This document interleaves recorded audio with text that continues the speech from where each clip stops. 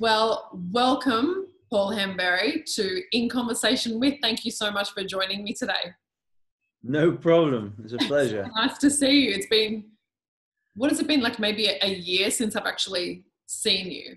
I think so, yeah. I think the last time I saw you, I was sat in the sunshine outside a very nice restaurant in LA. And you were Yep. wandering, I think with your mum, actually, if I remember. Yeah, it could have been. Or prior to maybe even in Melbourne GP. Oh, of course, yes. Then there was the Melbourne GP. Can't forget Melbourne GP. Yes. And how have you been? How's life in lockdown in the UK? Well, it's been, I guess, like for everybody, it's a bit of a challenge, a mental challenge, that's for sure.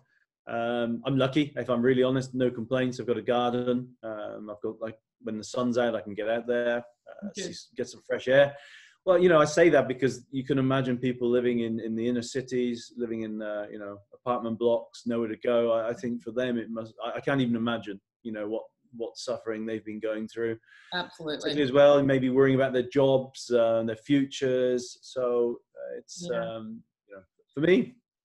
Well, for you, for someone, for everyone who's watching, you were the Formula One motorsport director for Pirelli, and you worked within the Pirelli Institute, shall we say, for 27 years, Paul. Maybe 27. Yeah, that's a long time, isn't it? That's quite the career. It really scares me when I actually think about that. I mean, I was very fortunate. It felt like lots of different careers because I did quite a lot of different things. Yeah. And the last element of that career, you were in South America.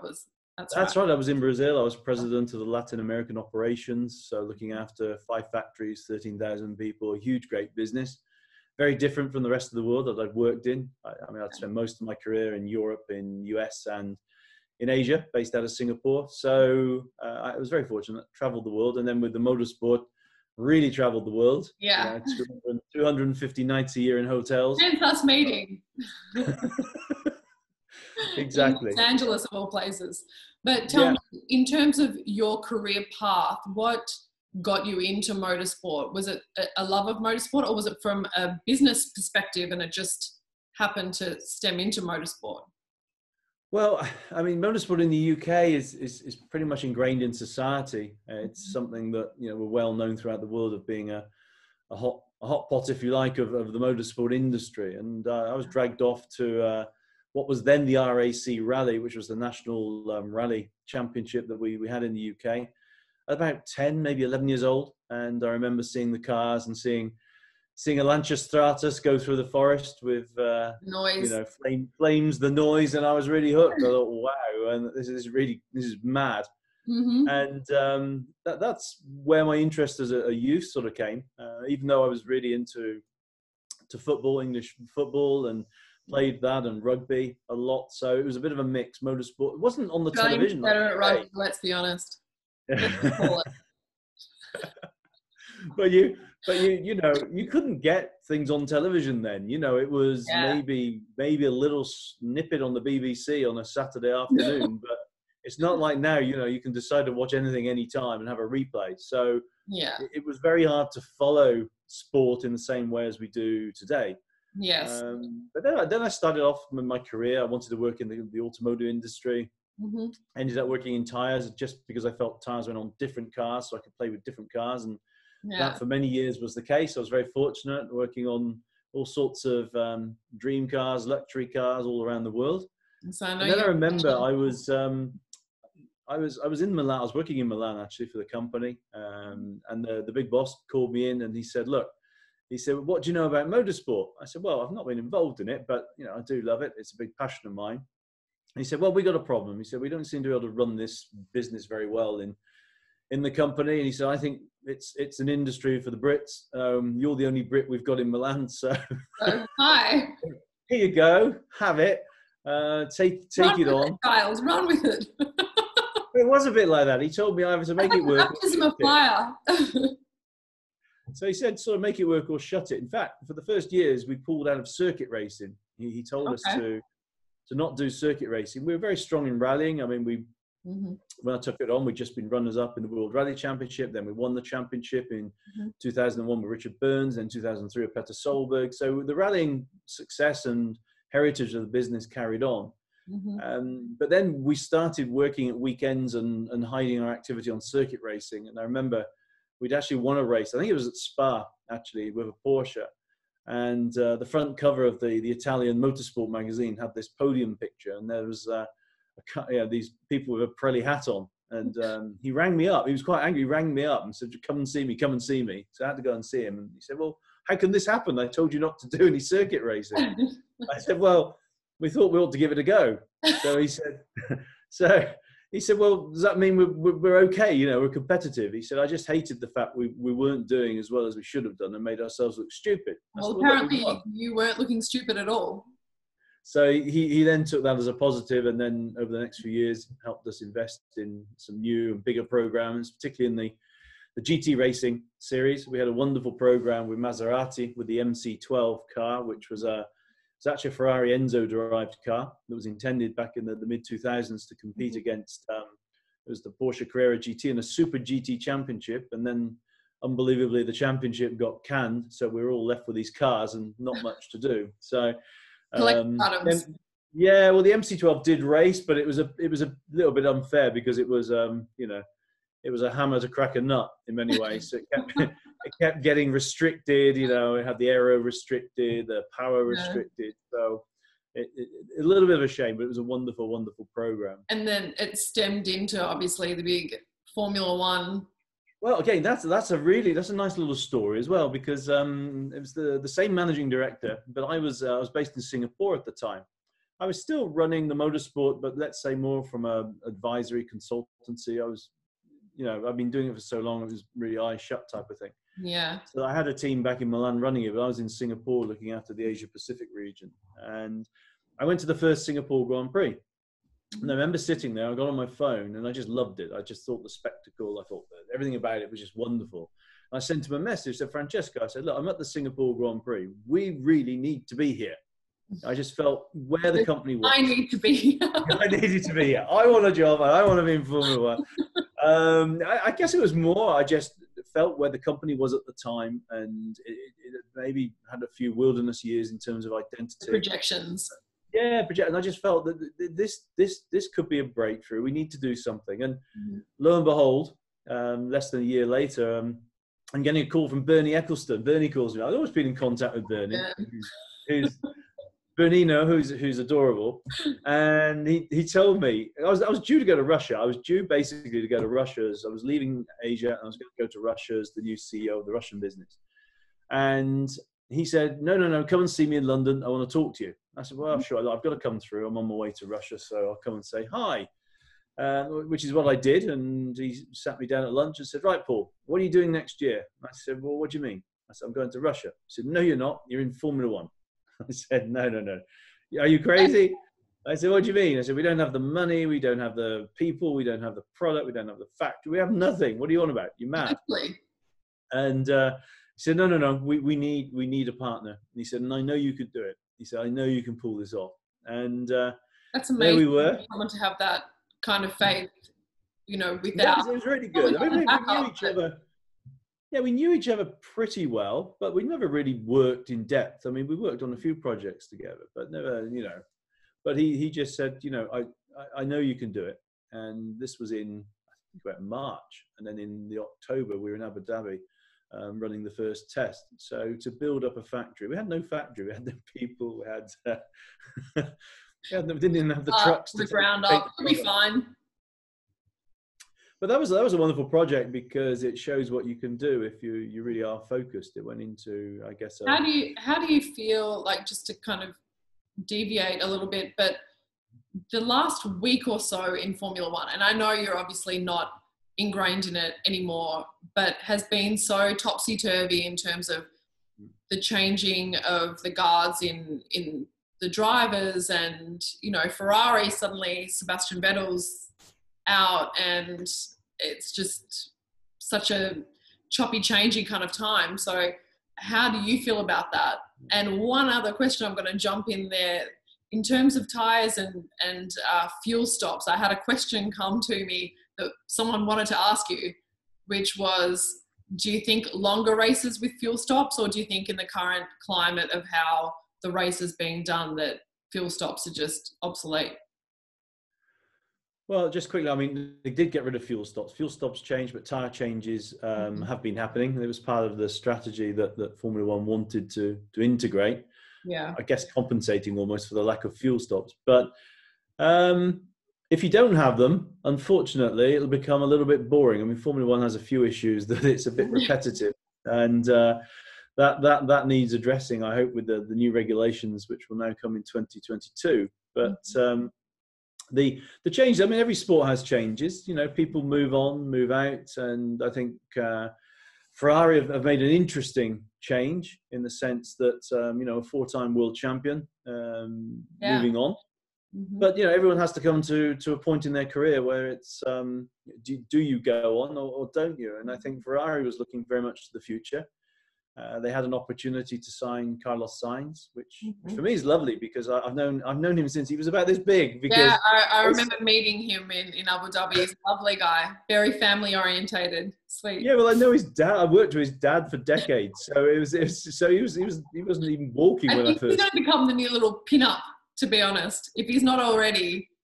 Well, his dad was actually like that. Yeah, he was always known as the real King Carlos. He was probably the first Spanish superstar before the motorcyclists, tennis players came along. He was the first real, apart from the footballers, but he was a real icon back in the 90s. He broke through. So I think that's a nice choice. I think Charles is clearly an amazing talent, and I think actually Sainz is going to push him hard. Actually, I don't think it's going to be an easy ride for Charles because Carlino is a very, very talented driver. So I think I like that because Ferrari kept going for older drivers all the time, the experienced drivers, injecting some into the team.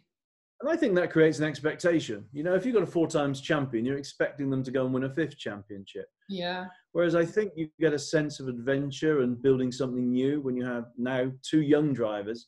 And when they win, it's exciting. It's new. You know, Charles he's already won races, but it would be when he becomes a champion, or even Carlos, you know, he becomes a champion. So I think then you can say I'm Aussie, as you well know.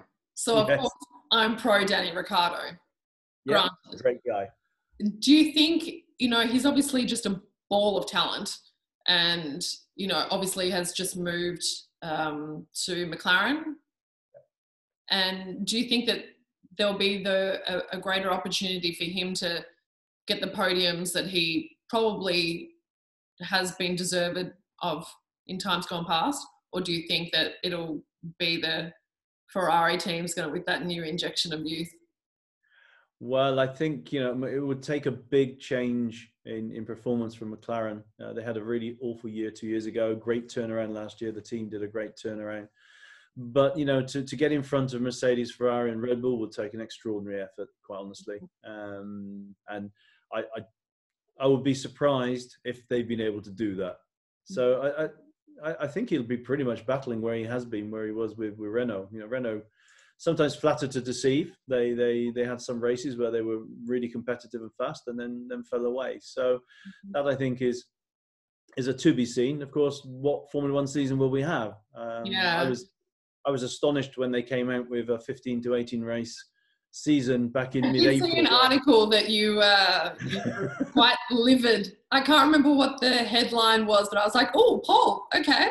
You were very... No, well, in reality, I was actually doing an interview on something completely different, and that came out about an hour before the interview.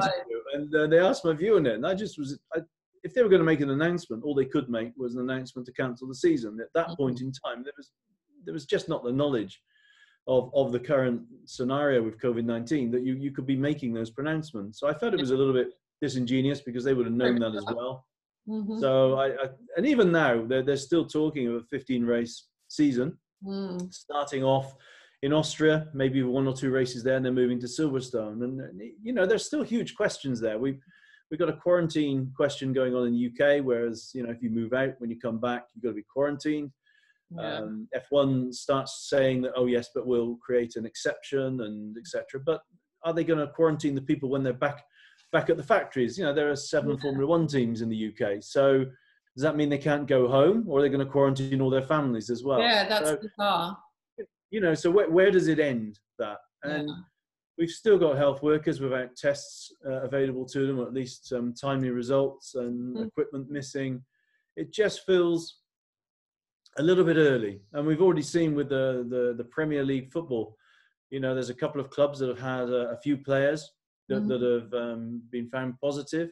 And they're obviously scared. You know, these people have families, they have kids, and some of them are, we seem to have a bias towards certain ethnic groups as well in the UK, which is not clear. So I think there's lots of questions, and people are going, well, am I putting my whole family at risk to do this? So, and Formula One is... on that, I know prior we were having a discussion off camera in terms of having left motorsport and having left Pirelli, now you have some really exciting new ventures that you're stemming into. And it's so pleasing to hear that a lot of those ventures that you want to do are, you know, are really about equality and about sharing wealth and wealth management of different companies, and how you want to strategically roll that out. So yeah, very much so. I mean, I've worked in the big corporate world and worked obviously in one company for a long time, so it's not really a comment against them, but in general, it's something that I've seen that just seems to be a poor distribution of success, I guess. When businesses become listed, you know, the success ends up going to the shareholders, and some will say, well, they've invested in the business. Well, the real investment only comes when you first do your IPO. That's when the cash injection really comes, and after that, it's a group of people in a closed club doing, I call it legalized gambling. They tell me it's scientific analysis of businesses, but based on the balance. Correct term, yeah, exactly. right? No, I think there's going to have to be a change in the social model going forward. I think there's I see it. I work with a lot of young people. I really enjoy finding young talent, people that maybe don't have opportunity, or that they're maybe not living in the UK, living in London, so in the spotlight, but in the regions. But I do find there's some amazing, talented people out there, and you know, talent in which sort of sector?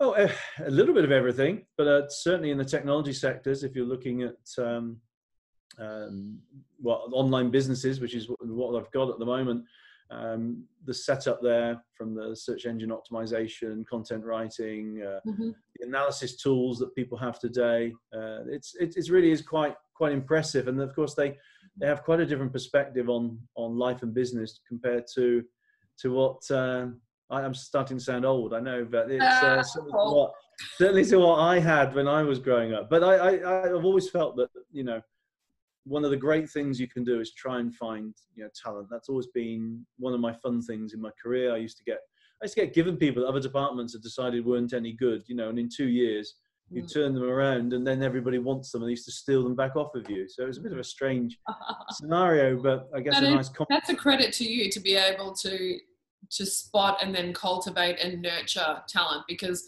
a lot of people don't have that patience, B, there can be that competitive nature of they don't want the new young up and comer, so it's kind of like squash it down. It's hard to find that balance. So it's nice to hear someone like yourself. That's a really, really interesting point, because what I found in big business and big companies was exactly that. You get a sense of insecurity from people, so they don't want to have, as you said, young talent or talents coming in beneath them, because they think, I will be replaced. And sometimes with justification. Some companies do think, oh, look, there's a young person there, they look okay, they can do the job of the other person for less money. So, and you do get moved out. And so that has created, I think, in a lot of scenarios, a situation where people have tried to hit down or be wary of talent. And on the other hand, people in the same peer group tend to be jealous if you have talent, and then try to create problems internally. You know, most companies operate with competition internally. It's not actually focused on the external competition. So you end up with that rather bizarre situation. Workplace dynamic. It is. And the jealousy thing is huge, because bear in mind, a lot of people in a big company, only one person really makes the big money, and that's the CEO. If you look at any company, that's where, you know, the big money is, the big bonuses, etc., etc. So the majority of other people Then you get your sort of your next level management group, where you get quite a lot of jealousy. They're all fighting, hoping to be the next CEO, because that's where the money is. So anyone who looks half decent, they'll try their best to scupper their plans. And then when you're further down the chain, people are scrapping around just trying to get that job that gives them a 10% or 15% year pay rise, and they're fighting amongst themselves. So there's a whole dynamic there that really needs a good rethink. And then you're told, then you're scrapping and saving. You can't do this, can't do that. We've got to do cost saving. The company announces, it's watered down. X hundreds of millions of profit or billions of profit, and you're going, well, hold on. What? Yeah, absolutely. Exactly. And I think it doesn't foster a product or any type of business becoming more profitable in the end. If you've got like that toxic workplace, it's just unproductive. It is that, and I think there's also going to be more where people just come and go now. I don't think the long term. I don't think people doing what I did, 26, 27 years in one place. No, it's going to be rare. I think people and companies have created that scenario where people will just go. There's no loyalty, and I certainly felt that change over the time I was working there. That in the later years, the type of people and their behaviors were very, very, very different to, say, the early years, where you felt almost I'm not going to say family, because it wasn't quite that wholesome, but it was a sense of belonging, and a sense of being part of an extended team or family. But that's changed in later years. And when I talk with other people who work in other companies, it's very similar across the board. It's not something that is unique to where I was working. It's just the way society has become. It's across the board. Yeah, absolutely. And so going forward into 2020, are your businesses on hold for the moment, or are you restructuring how you want to go about things? Because they're startups, that it hasn't really affected it, because we haven't really been trading. One of them just started really trading in February. So we're really at the startup, trying to find the correct routes to market and the correct publicity lines. Putting together partnerships. We were in the process of signing up, for example, with a major hospital group for one side, and some quite notable sportsmen on the other, from brand ambassador point of view. So all of that has been ongoing. I think the biggest problem is, and I think for a lot of people, is basically cash flow. If you had things that you were buying and selling, it's not the time. If asset you're trying to, rich and cash flow. Exactly. So that's been the challenge for myself, and I know other businesses that I know, is that they maybe have assets that are probably worth 25% less now. But so that has led to a challenge.